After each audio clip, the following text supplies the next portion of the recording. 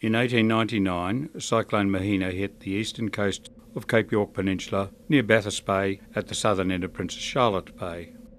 While Cyclone Tracy, which hit Darwin in 1974, is arguably the most destructive cyclone in modern Australian history, Cyclone Mahina caused the largest loss of life of any cyclone to date and has been called the greatest of all cyclones.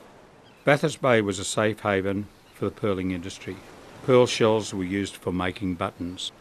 On 3rd of March 1899, two meteorologists from different parts of Australia saw some severe weather developing around New Guinea, but they did not think their meteorograph showed any danger to Queensland. Prior to the invention of radio, the only form of weather warning communication was newspapers, but getting these to isolated areas swiftly was difficult.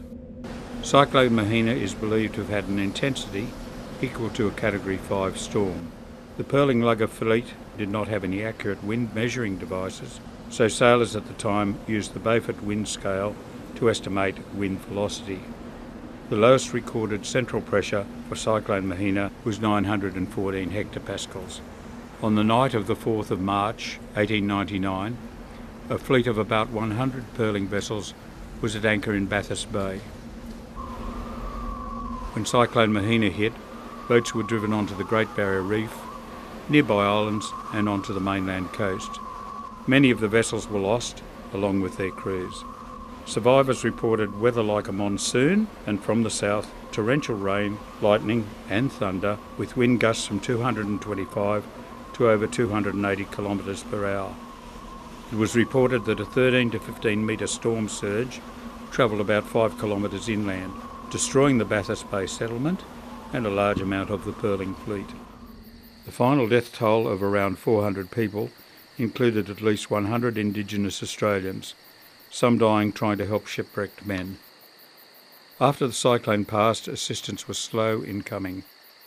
On the 8th of March, the Japanese steamer Kasuga Maru arrived at the scene of devastation and later passed on news of the need for further assistance when it reached Townsville. On 11th of March, the White Star found Tatawa, Olive, Aladdin and 50 other luggers at anchor. The White Star and other steamers anchored for the night and distributed stores to 40 survivors camped on the shore. Arrangements were made to transport these people to Thursday Island. There were also reports of approximately 30 bodies being buried with the assistance of some local Aboriginal people. Cyclone Mahina continued southwest over Cape York Peninsula, emerged over the Gulf of Carpentaria before heading east and dissipating.